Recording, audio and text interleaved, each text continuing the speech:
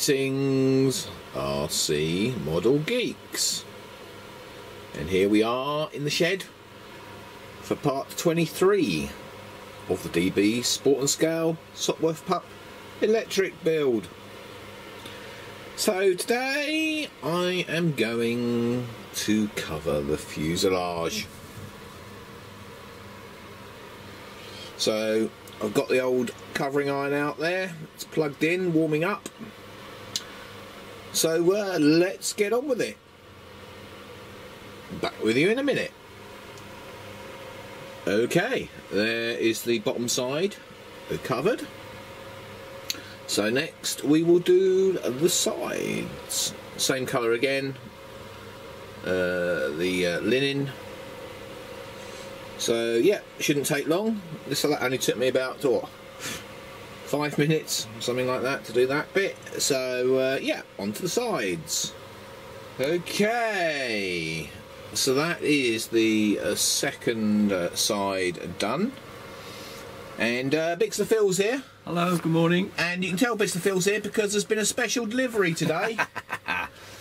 They're called maple syrup and pecan cookies. Yeah. The Reverend Wing Commander Perry Really? has sent us those, and the Jammy Dodgers Special Edition Toffee Apple. Did you know Sorry, Colin, you're not here, mate. Did you know Eric Brown? Good book, that is. Oh, classic. So, yeah, those are nice. They're maple syrup and pecan cookies. Those very yummy. I'm going to try one. Yeah, Phil's dunking in there. Hefty. Yeah, you can't handle anything crunchy. It's all got to be soft, isn't it, mate? No. Right. So yes, back with you when we've done another side.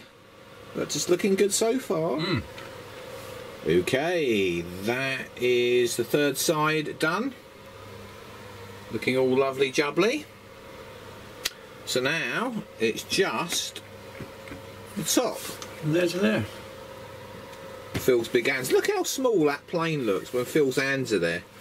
You know, people are saying, "Oh, it looks bigger." I can't get in there. Yeah, you can't get your hand in there, can you, mate? Nope. It's not that big a plane actually. Well, compared to Phil's hands, anyway. I've made me launching it for him. Yeah, we rescued him from the one of those weird travelling circuses. Shut up. Right. I'm quite used to all this banter. Right, let's get the green on the top there. Right. There it is. Pretty much finished.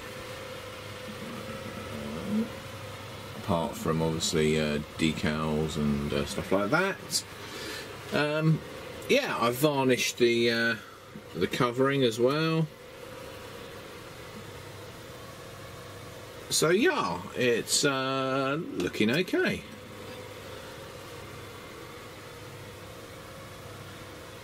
Not bad at all, at all. So yeah, it's the other thing I'm just playing around with at the moment while I'm waiting for this to dry off. I'll probably leave that for the rest of the day now to dry off, is a prop.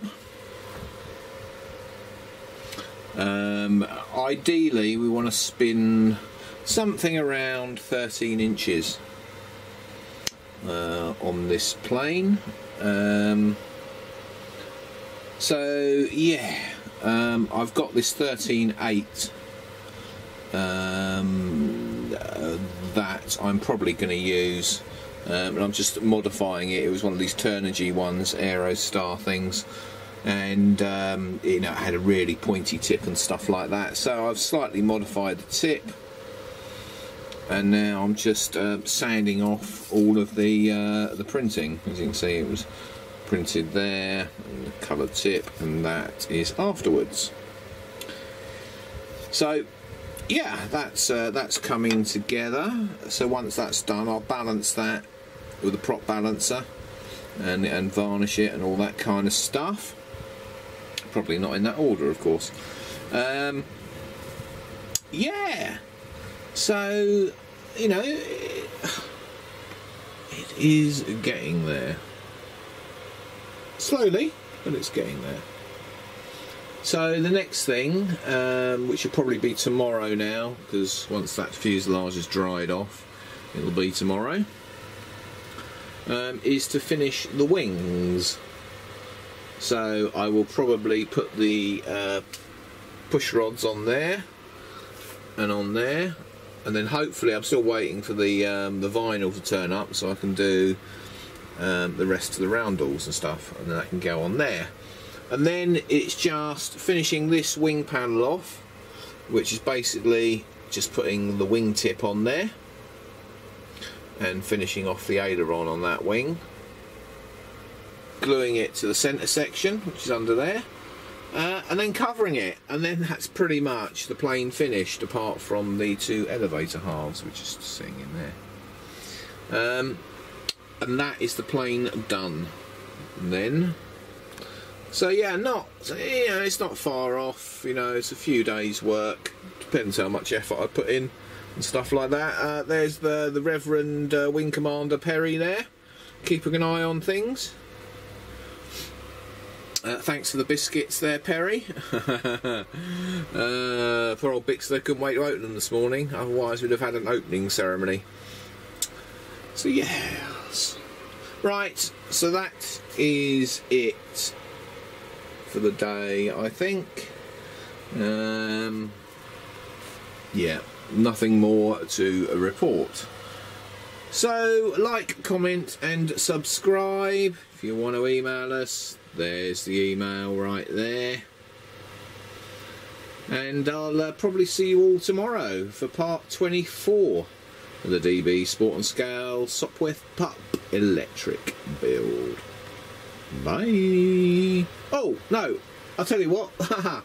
No. Before I go, nothing to do with the pup, but this arrived. It's in an OS Max box, ironically, but it's not an OS Max. It is, when I can get it open.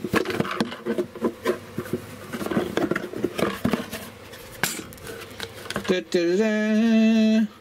It's a little Cox. Now, Ian knows all about these little Cox, and so does Cheryl.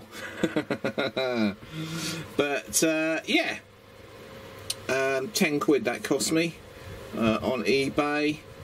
It flips over nicely. It's never been apart. Those if we get those screws in there, yeah, they haven't been fucked with at all. So you know, I say it's probably in okay condition. I haven't taken the plug off yet to see what it's like, but yeah, that looks quite nice. And it comes with a little spring starter, and it's still got the instructions. And that's a 5 milliliter tank, I think, something like that. 5 cc's, I don't know. But you know, that'll give you like maybe a minute or two of run time. And then a little prop on there. I think that's a 5.3 on there. I don't know if the old camera will get that. Does that say 5.3 on there somewhere? I think that's what I read. But yeah, I don't think it's had much running. You know, it's just one of these things that's been sitting in somebody's shed for donkey's years. Yeah. So there you go. Right. So anyway, that is for the Dalmatian lady, which is sitting over there at the moment. So yeah, that's for the future anyway, that one. So he can go back in his wrong box. And yeah, so anyway, like, comment and subscribe. See you all tomorrow. There's the email. Goodbye. Bye.